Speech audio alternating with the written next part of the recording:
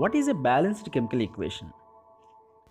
A chemical equation in which the number of atoms of different elements on the reactant side, that is left side, are same as those on product side, that is right side, is called a balanced chemical equation. Now let us learn about how to balance the equations. Write the chemical equation and balance it. Calcium hydroxide reacts with nitric acid, gives us calcium nitrate and water. Let us write the equation for this chemical reaction. Calcium hydroxide plus nitric acid gives rise to calcium nitrate plus water. Now write the chemical formulas for these terms. CaOH twice plus HNO3 gives rise to CaNO3 twice plus H2O. Let us assume all these four terms as A, B, C, D respectively. That is, CaOH twice as A, HNO3 as B, CaNO3 twice as C, H2O as D. Now we should identify which atoms are there in this chemical reaction. Those are calcium, oxygen, hydrogen and nitrogen. For calcium, there is one atom in A on left side is equal to one atom in C on right side. That is, A is equal to C. Let us say this is equation 1. For oxygen, there are 2 atoms in A and 3 atoms in B on left side is equal to 6 atoms in C and 1 atom in D on right side. Let us say this is equation 2.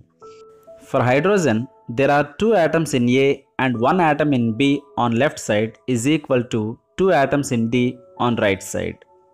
That implies 2D is equal to 2A plus B. This is equation number 3. For nitrogen, 1 atom in B on left side is equal to 2 atoms in C on right side. That is, B is equal to 2C.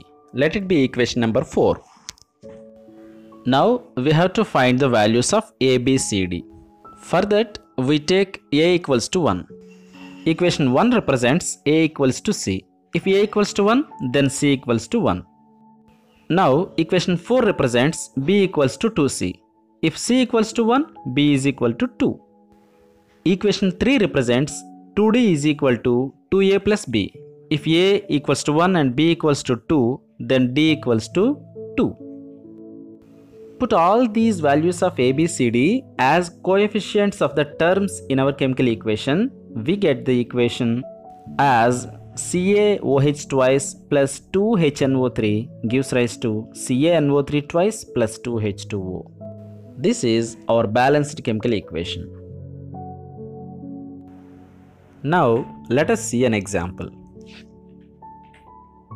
Magnesium plus hydrochloric acid gives rise to magnesium chloride plus hydrogen. First of all, we write the chemical names of these terms Mg, HCl, MgCl2 and H2. The chemical equation is Mg plus HCl gives rise to MgCl2 plus H2. Let us assume all these terms as A, B, C, D. That is, Mg as A, HCl as B, MgCl2 as C and H2 as D. Now we should identify the atoms in this equation. Those are magnesium, hydrogen and chlorine. For magnesium, there is one atom in A on left side is equal to one atom in C in right side. That implies A is equal to C. Let us this equation number 1. For hydrogen, there is one atom in B on left side is equal to 2 atoms in D on right side. That implies B is equal to 2D. This is equation number 2. For chlorine, there is one atom in B on left side is equal to 2 atoms in C on right side. This implies B is equal to 2C. This is equation number 3.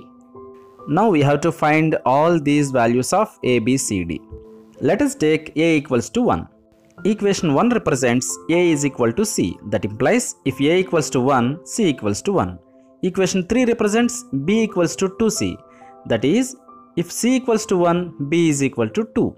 Equation 2 represents B is equal to 2D. That implies D is equal to B by 2. If B is equal to 2, then D is equal to 1.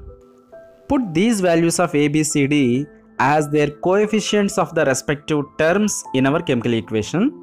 We get 1 into Mg plus 2 into HCl gives rise to 1 into MgCl2 plus 1 into H2. That is, Mg plus 2HCl gives rise to MgCl2 plus H2. This is our balanced chemical equation.